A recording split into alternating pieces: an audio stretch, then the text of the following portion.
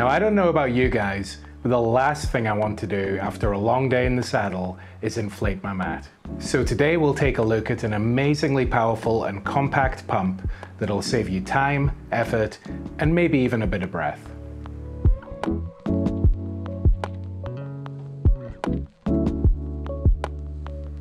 What's up guys, welcome to my review of the Flextail Zero Pump. But before we get into it, I'd just like to ask if you'd consider subscribing to the channel. We upload bikepacking and bike touring related videos, gear reviews, tips and tricks, as well as an occasional ride or overnighter video. And be sure to check out the main feature of the channel, a 93-part series documenting our 11,000 kilometer bike tour of Australia. So if that's the kind of stuff you're into, hit that button.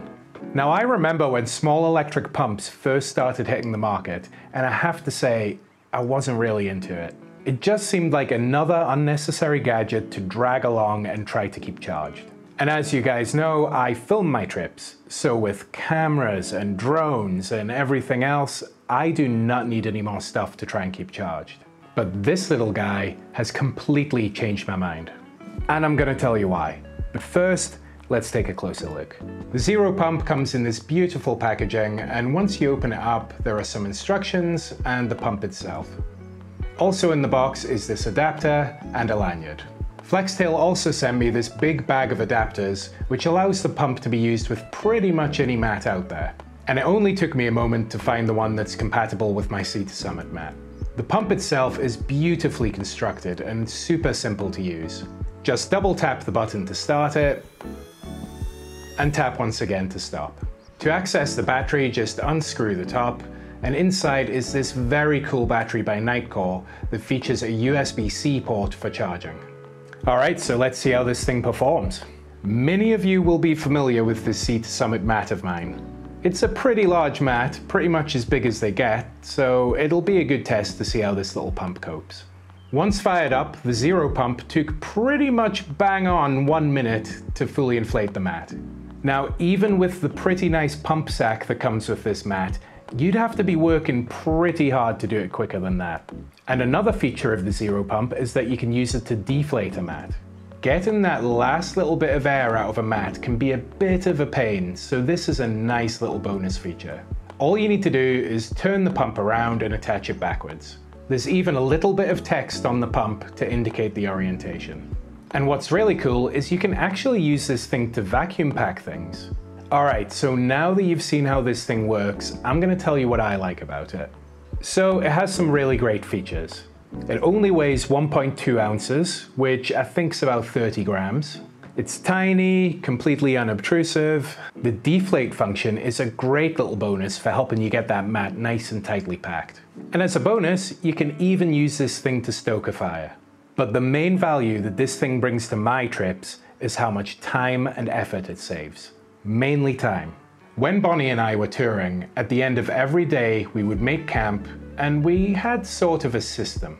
Bonnie would go and set up the tent, get the sleeping bags out and inflate the mats, and I would unpack the trangia and cook dinner. And this division of camp duties was super efficient. By the time Bonnie had finished setting up the camp gear, I had dinner just about ready. There was absolutely no wasted time, and because we were able to do 2 jobs at once, everything got done super quick. But when you're camping alone, you don't have that luxury and you have to do everything yourself. And this little pump really helps with that. Now, you're still going to need to set up your tent and all that kind of stuff, but once you've done that, you can just plug this thing in and leave it for a minute while you do something else. You could even start it while you're setting up the tent. And that's what I really love about this thing. It's just one last job at the end of the day when you'd much rather be sat by the fire or in your tent reading a book. So in terms of drawbacks, I don't really have any. I mean, there's the points I made at the start about having something else to carry and something else to recharge, but I don't really see that as a big deal anymore. I really don't mind carrying something that's this small and weighs this little. And if it runs out of batteries, I can still inflate the mat the old-fashioned way. It's not like once this thing runs out of juice, you've just got no way of inflating your bed anymore. And Flextail claim up to 25 inflations from this, so that's up to 25 nights sleep before you even need to think about charging this thing. I am really struggling to see the downside here. So to sum up, I am totally converted. I absolutely love this thing.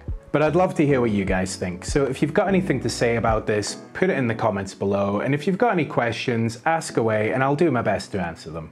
If you enjoyed the video or you found it helpful, give us a thumbs up and hit that subscribe button if you'd like to see more. Cheers!